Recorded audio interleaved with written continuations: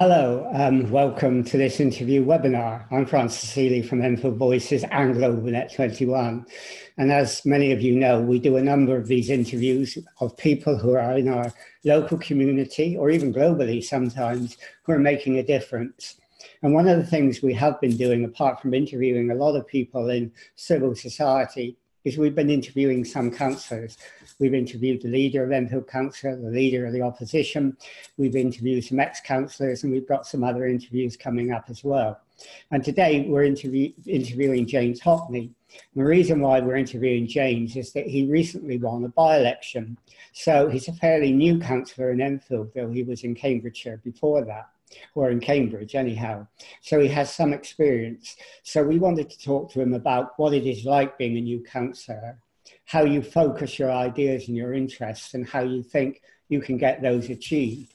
So we're going to start talking to James now, but let me say first of all, this is, after last night's vote in the House of Commons, a hell of a time to do an interview. Who would want to go into politics? But clearly, James, you have decided you want to, tread the hot coals and go into politics. So maybe you could tell us, first of all, a little about yourself and your background. So absolutely, I was originally born in Ely in Cambridgeshire. As you mentioned, I was a councillor there between 2004 2016. One of the things I actually did there was a shop local scheme to support local small businesses. I got to know the owners of the local Indian restaurant quite well, and they wanted to be more part of the community, and I said, well, let's do a charity do. So we did a charity do for one of the charities I'm involved with, Red Balloon, who help cover bullied school children, and their daughter, London, hadn't been up to the restaurant but came up to the charity do, and 8 years on, we're very happily married and have a wonderful daughter, and then made the decision to move to Enfield. Into retirement as a councillor in 2016 when we moved here, and then very unexpectedly, obviously heard about the by-election. Obviously, I'm now a councillor in Enfield, but my wife is originally from Bangladesh, so I get many great. My mother-in-law does me a lot of great food. As I did a law degree in 2012, I took the decision to go back to college, so that was a big step for me. But certainly having a law degree behind me, I think, will help me in terms of being a councillor, understanding legislation and advocating for local residents, and run my own small business from home. So it means that I've got the time and flexibility to be a councillor, and obviously bringing up a young family here, living in Bushel, I'm obviously quite passionate about the future. Yeah, you mentioned some of your interests there, which were interesting in themselves. I mean, one of the things I noticed that when you were in Cambridgeshire, you were interested in bullying in school and an anti-bullying policy. What made you concerned about that, and what did you do about it, or what can you do about it? Well, I was actually bullied at school, so that's where I came from, the vantage point of having an interest in the issue. And in Cambridge, we've got the Red Balloon Children's Charity. They've got a number of learner centres, including one in Harrow, that help recover bullied school children. They help children on the most serious end, where they're actually school phobic because they've been so badly bullied. A lot of them have self-harm. So a big part of what the charity does is, firstly, very small class sizes, only one teacher to 1 or 2 children, to get them caught up with education, because quite a lot of them it's a very substantial amount at school, maybe haven't been to school for a year or two. And then the other side is the emotional recovery, so because of the psychological issues that they face. So the charity helps them recover, and then place them back into, if appropriate, mainstream education, with a school that has a very strong anti-bullying policy. So I've been involved with the charity for 10 years ago. I had a meeting with the chief executive when I was councillor, and I was looking to see what I could do to support them. And after the first meeting, she invited me to be a trustee. And then I progressed on to doing the voluntary role of political liaison officer, where I speak to different MPs and ministers on behalf of the charity on a voluntary basis to raise the issue. I mean, there is a real social justice issue here, and it's been under both governments that we've got at least 16,000 children outside of education because they've been so badly bullied. And whereas the provision, the alternative provision is not consistent across all of the country. Quite often the alternative provision is what they call pupil referral units, which is quite often where the excluded bully goes to. So it's worst possible scenario of a bullied child going to a place where there could be school bullies. So I've been writing on Conservative Home and other blog sites about the issue. I've come up with a charter to try and address the issue and flag the issues. As part of my research, I've also discovered a wider issue of school exclusions. One, for instance, is children with SEN needs are 6 times more likely to be excluded on a temporary or permanent basis rather than the rest of the population. So again, I've written recently for the site Conservative Home raising those issues, and obviously you can see them on my website and also the article in more detail. That's quite interesting, because last night we did a webinar interview with Barbara Ball, who works for ASEND, and it was totally on exclusions, and clearly children who were bullied were often excluded, and how you get them back into mainstream is quite interesting. I mean, Hannah Dyson was wondering what you thought about education in the Bush Hill Park area, whether you've experienced some of the same problems you talked about now there as well.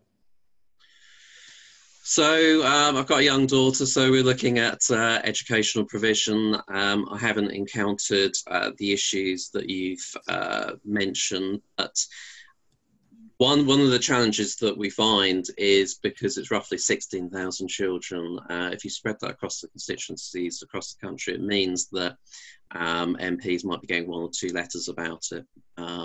So it's too high a number for a charity like Red Balloon and charities to address. It's on the lower end of the numbers where there'd be a national outrage about it. And when you think there's at least 16,000 children that are not attending school. So, and the issue with alternative provision is there's very little monitoring of it. There isn't a set path and scheme to it. But also the children that are excluded, there isn't often a pathway back for them into mainstream education, and once they're excluded, the school typically stops. Most of them actually stop monitoring, and the other iniquity is that by the Ofsted system, if they're good or outstanding, there's a lot of schools that haven't been inspected for a very significant amount of years. And that means that they feel that they can do unofficial, exclusions, because the accountability isn't there. There is a body that parents, if they feel their child's been unfairly excluded, can appeal to, but that can't actually overrule and reinstate school child. There's another problem in Enfield, which is becoming of increasing concern to people, particularly around Enfield Grammar School, and that's the fact that people are being mugged and they're being patted over to see if they got mobiles or money or whatever, and that's becoming a real problem for many people. And if you have watched the Secret Witness program last night, it was based upon that, the fact that drug dealers go into schools, and you've got a real problem there. What can a councillor do to help with that situation? Because a lot of people are saying, this is awful, I'm really worried about my children, what can I do? Now, do you feel fairly helpless in that situation, or do you think you can play a significant role in tackling that problem?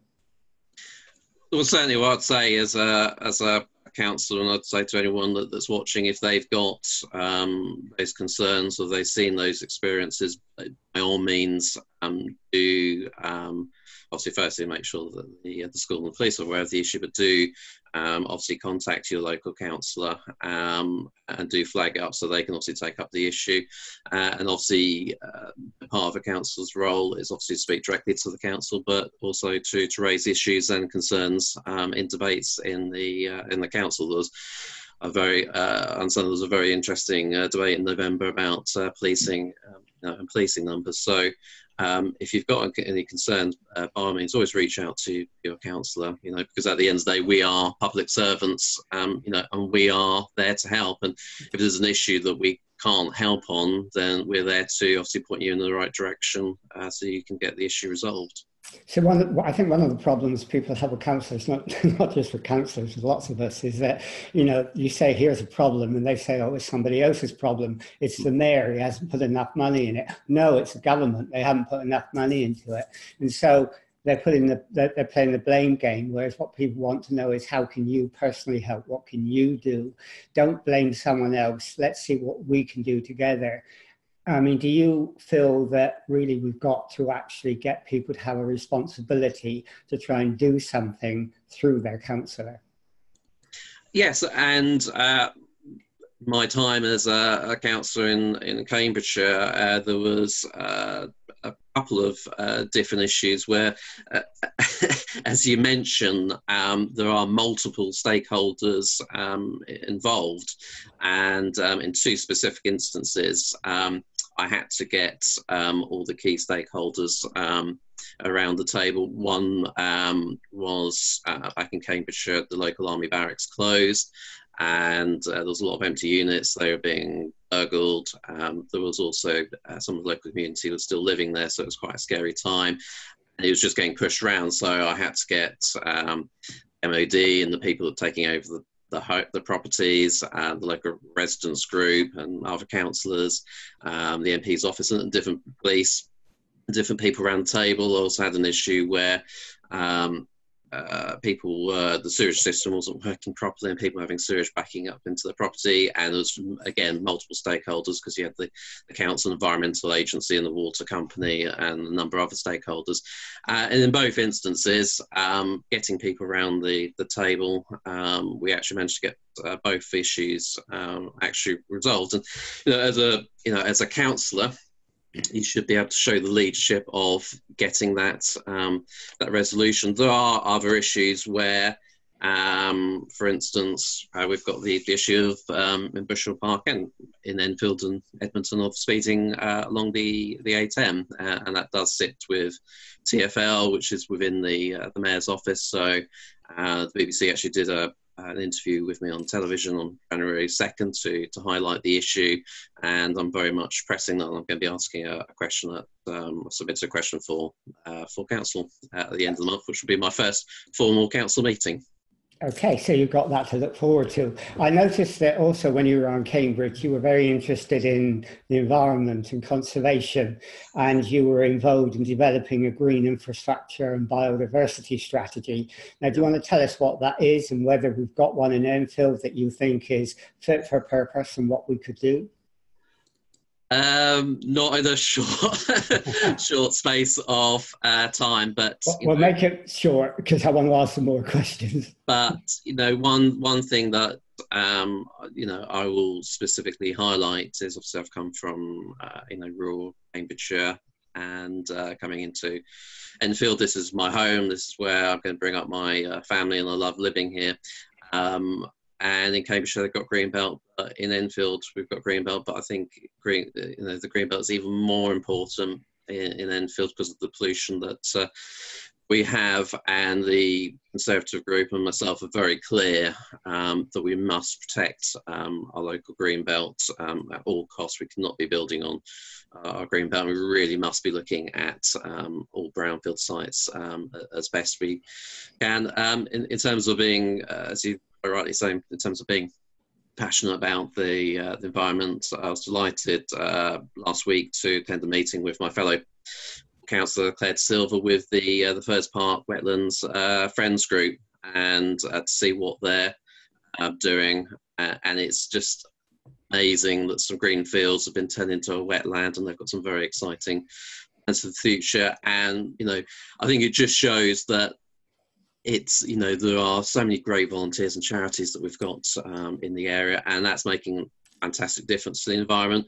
But it also is great for people that want to get out and be active, and they're putting on different community activities. So I'm so delighted to be elected to Bristol Park and the borough, because we've got so many great things that are going on, and I want to play my part in supporting projects and schemes like that help protect our environment for our future generations. Well, we've got an interview scheduled with Bob Liddell, who actually is involved in the wetlands project in Widgemore Hill, and we're sort of looking forward to that. Now, obviously, you were elected in the by-election in Widgemore Hill and in Bushel Park, sorry, and you got quite a big majority there. Hannah wants to know: have you got any plans specifically for the Bushel Park area? Have you got a strategy for that? What's your aims and objectives there? Okay. Well, firstly, could I just say how grateful I am that the people in Bushel Park placed their faith in me. Obviously, I moved into the area in a relatively recent time period, and the great scheme of things. And I went into I felt the call to return to public service after enjoying a little bit of a retirement. And it was it's always been very close between Labour and Conservatives in recent elections, and under 100 majority, and we managed to secure an over 700 majority. So I was quite shocked by the result, because I was telling everyone how close it was going to be, but I'm deeply humbled that people have placed the faith into it. So I just want to say a quick thank you. I stood on a platform of 3 key issues. One was to protect our weekly bin collection and oppose charging on the green bins, which the council is consulting on. I have a young family. I know how quickly our blue bin fills up, so I'm going to be fighting to protect that. We also campaigned on school road safety around the Raglan School. And I was delighted that myself and Councillor Council have been pushing very hard to see the crossing installed, and delighted that that is there now. But it doesn't stop there, because there's 3 entrances into school. So we want to see 20-mile-per-hour speed limits around the school. So we've achieved one thing, but it doesn't stop there. We're on to the next thing, and I'm going to be using previous campaign experience and successes I've had back in Cambridgeshire to further that success. And the other one is the A10 speeding. We're having people speeding down there. It's causing a lot of noise. It's causing a lot of pollution. Real road safety issue. We've obviously had some very serious accidents, and it doesn't just impact people that are living along the A10 in Bushel Park. It's all the way through Edmonton and Enfield along the A10, and further afield. I've spoken to so many people that hear the noise from very far away. So I'm pushing very hard to get those extra speed cameras in place. So those were the 3 key issues that I stood on. But being a councillor, it's advocating for your community in the council chamber, taking up casework. One of the things as a councillor is you are elected straight away, and on the Saturday I had my first piece of casework, so you've got to be able to hit the ground running and be dealing with issues straight away. Some of them are minor end, but some of them are very serious, so you've got to be able to be there and helping people. In my previous time, so how do you plan to do that? I mean, how do you plan to keep in touch with your ward electorate? Is it through ward forums? Is it surgeries? How do you plan to have that connection? Well, I've already had my first ward surgery before Christmas with Councillor Claire Silver. We've got another one on Friday. We've got a fantastic residents association that are very active. I was actually a member before I actually stood, so I saw firsthand the great work that they've been doing, and they do community litter picks. They advocate and press on key issues. So they have regular committee meetings, so I'll be attending those. I obviously use local shops very actively, but just because by-election's over, activity doesn't stop. So it's doing all those things. I've obviously been in the media advocating for the community, but it's have to be committed to be doing it properly. The electorate soon picks up on somebody that's not doing their job. How do you do it in innovative ways, though? Because residents' associations are great, but they tend to be older people. Ward forums are great to some extent, but they tend to be the usual suspects. How do you reach out beyond that to the people who don't normally engage? Have you thought about the use of social media like you're doing now, or other means of doing that? Yeah, the amazing thing was we did 3 campaign videos on the 3 key issues I mentioned: the bins, the A10, and the school road safety around the Raglan School. And it was amazing the amount of people that were viewing it. The bins video, I believe, thousands of people in Bushel Park viewed it, and the other videos, there was a very significant amount of people viewing that. And I think, as you quite rightly say, you've got to move, with the times, and there is a lot more people on social media, and that's an important tool. So I'm on Facebook, I'm on Twitter, so I am actively using that, in addition to the traditional methods of going door knocking. I think I lost over a stone during the by-election campaign, so a lot of people saw me that way, putting out the leaflets. So I think it's and also I've been obviously I'm obviously speaking to yourself today, and I've been on the BBC on January 2nd. So I think it's all of the above you need to be doing to be a strong and effective councillor. And but for me, this is a step up. I was originally representing a community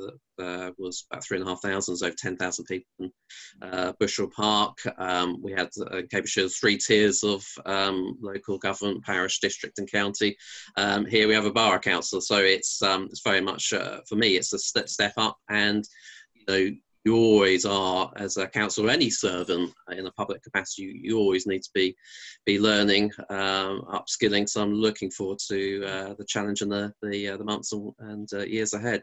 So you're in the tradition of President Obama, Jeremy Corbyn, and so on, and using social media the right way and reaching those people. And videos is clearly an important way of doing that.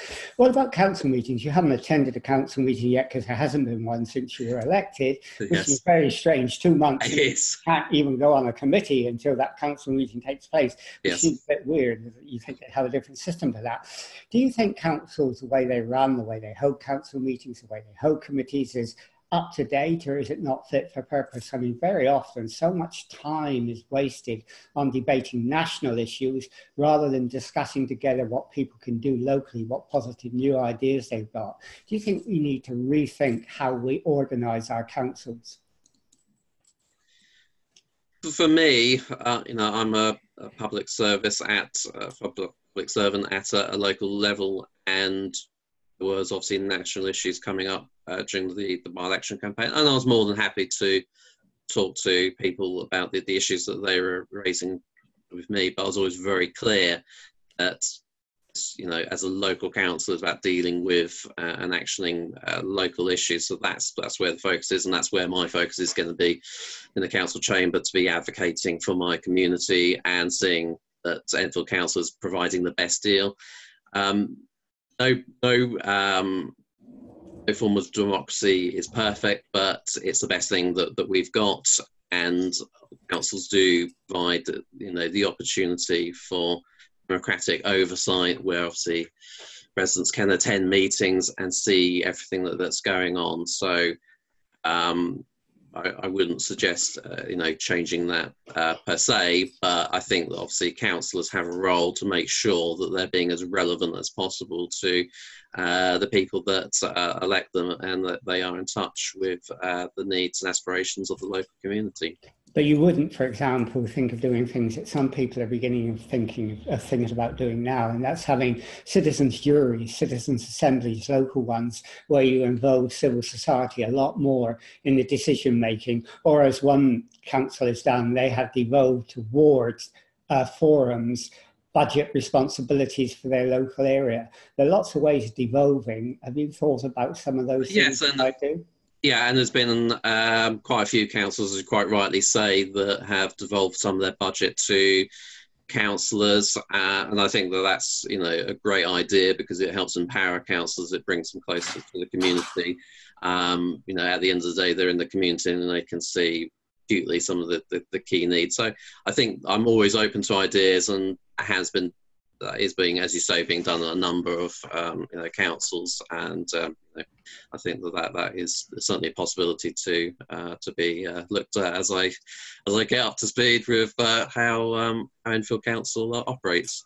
Well, when you're up to speed, it'd be great if you do look at some of those things, because absolutely, you know, if we can break down the sort of just rigid party system of doing it. I mean, you're in a party, I understand that, and people are in political parties, but involving civil society, only 2% of the population are in political parties. So involving beyond that is really, really quite important. Yes, I agree, and I think that's where, you know, the surgeries, the ward forums, where you're in the community discussing the key issues, where, you know, being, you know, actively involved. I've mentioned about the Veterans Charity and the Residents Association, you know, working with them and bringing it down into, you know, the community is, I agree, absolutely key. Okay, I mean, we're getting very close to the end. Let me ask you a couple. Okay, crikey. Yeah, it's going very well. I've been talking too much. Well, you're a politician, you're allowed to. It's my job to stop you. Okay. You know, let's look at other interests. I mean, do you have any ambitions to go into Parliament? I gather you stood for Parliament. And do you have any other interests outside of politics, what Dennis Healy once called your hinterland, which is important? I gather, for example, you're very interested in astronomy, and you worked with Patrick Moore at one point. So maybe tell us about your parliamentary ambitions and your outside interests. So I've obviously just been elected to the Shore Park by-election, and I'm absolutely committed to doing that. You know, who knows what is going to come in the future, but I'm bringing up a young family at the moment. I've been elected. I've been a councillor for the next 3.5 years, and you know, that is my absolute focus. Obviously, I've been very flattered that quite a lot of people see me as a potential MP or want to see me as an MP, but I want to serve out. I'm very focused on doing this first term and going beyond. I'm still young enough if I want to take a step up, but my focus for the coming years is bringing up my young family and serving the residents of Shore Park. Who knows what will be happening in 10, 15 years. And you're a politician that likes to look at the stars, yeah? Yeah, so I was an astronomer since I was in short trousers, I guess, when I was about 7, and I was fortunate enough to do some work experience for a publisher that was publishing an astronomy magazine, and then they took me on and employed me in a advertiser salesman capacity, but I actually ended up also writing, my interest actually ended up writing some articles for the astronomy magazine, and to meet Sir Patrick Moore was an amazing experience. I've grown up seeing him on television, and he was a lovely person. One of the things we did as Astronomy magazine is we did the London Astronomy Show. So we had a major annual event where we had different venues where we had thousands of people attending, over 100 stands and talks, and I was manning the book stand. And what Sir Patrick Moore did was he heard that of my genuine interest in astronomy. I wasn't just working for the magazine, I had genuine interest. He actually bought 2 of his own books for me and signed them. And I've never told that story before, but he was a wonderful person, as well as doing so much to further the interests of people that were looking to go in astronomy and science and innovation. So greatly enjoyed that. I love being involved with the Bangladeshi community. I've visited Pondicherry Mosque a number of times, and it certainly broadened my horizon. So I'm delighted that the leader of the opposition, Joe Labour, leader of the Conservative group, has invited me to go on to the Racial Equality Council. Obviously, that's got to be ratified by full council, and I'm really looking forward to doing that. And I will keep advocating, as I have done for the past decade, for bullied school children and those that are being excluded from the mainstream education system. Okay, and finally, very briefly, if people want to get in touch with you, need your advice, need you to campaign for something, how do they get in touch with you? What do they do? I'm on Twitter, James Hockney, LLB, obviously on Facebook. Enfield Council has got, if you Google, it's got my profile, it's got all my contact details, and I've also got all my contact details on my website, jameshockney.com. So everyone is more than welcome to be in touch. I look forward to hearing from everyone. I'm really excited about serving the community of Bushel Park next 3.5 years, and also holding the Labour Council to account on when they're failing. But I have reached across the aisle in previous years. You know, I will praise them when they're doing things right. I will also be holding them to account on the many issues that I raised on the campaign trail. Okay, you saved the party political bit right till the end, but you got it in. I couldn't help it. No, you couldn't help it. I know politicians can't. But anyhow, I mean, that's been really interesting, because for most of the time we didn't talk about party politics. We talked about your interest. We talked about issues. We talked about how the council could be more accessible to the community, and those are really important things which go across parties. So thank you for taking part in this, and I'm sure. Thank you for inviting me. Well, you know, I'm pleased. I hope this will be the first of many interviews of councillors, and we find out what they individually want, not what their party wants, but what they individually are interested in. So thank you for doing it, and this will go up on YouTube as well, and we'll end this interview now.